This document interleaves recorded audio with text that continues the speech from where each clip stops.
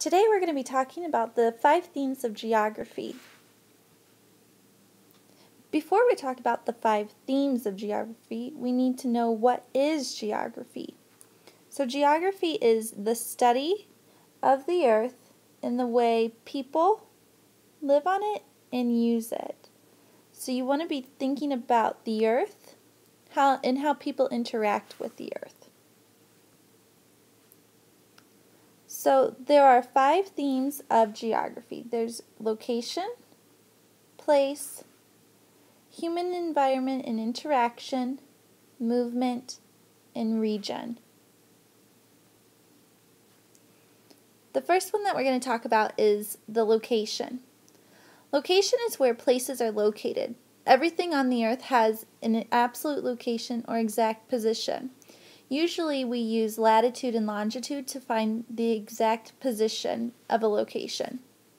So I want you to think about, where is your location today?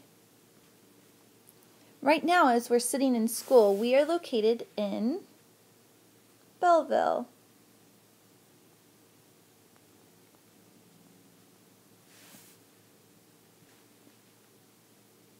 The second theme that we're going to talk about is place. Place describes the characteristics of the location and the people who live in that location. How would you describe the location that you live in? Would it be a city? A suburb? Do you live on the farm? In the countryside? Where do you live? How would you describe the place you are right now? Look around. What kind of characteristics do you see? What would you call it? I would call the place that we are right now a school. The third theme of geography is called human environment interaction, and this is really how humans are interacting with the environment that surrounds them.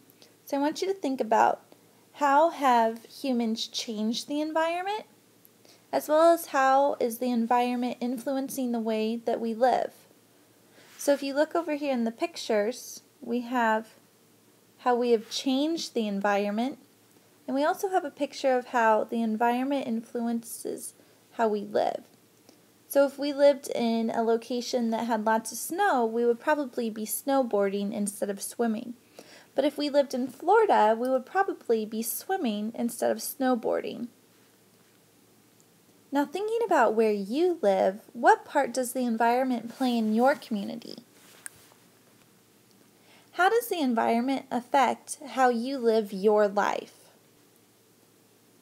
The fourth theme that we're going to talk about is called movement. Now, this is the movement of materials, people, or even ideas. Now, thinking about that, materials and people, we usually would be moving them in airplanes, on boats, maybe on trains, or even in cars.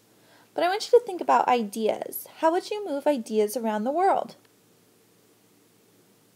Now, if you were thinking about maybe using the telephone, or writing a letter, or even using email, that's a great way to be moving ideas around the world. What do you see move in your community? What are some things that you've noticed that have movement?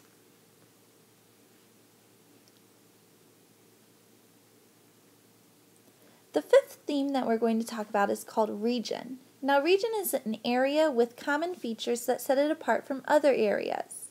Now, thinking about regions, you want to think about, what do the locations have in common that set it apart? So we would have the South, which would be a region, and thinking about that, you would think about the different weather it has. So warmer weather would be classified as being in the South. If you were in the North, you would have colder weather. Can you think of some other ways to separate our country into different regions?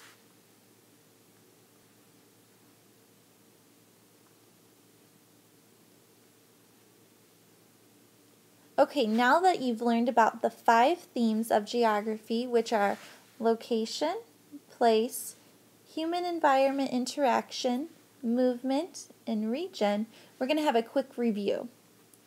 So if you describe the means of transportation available to and from school, what theme would you be using?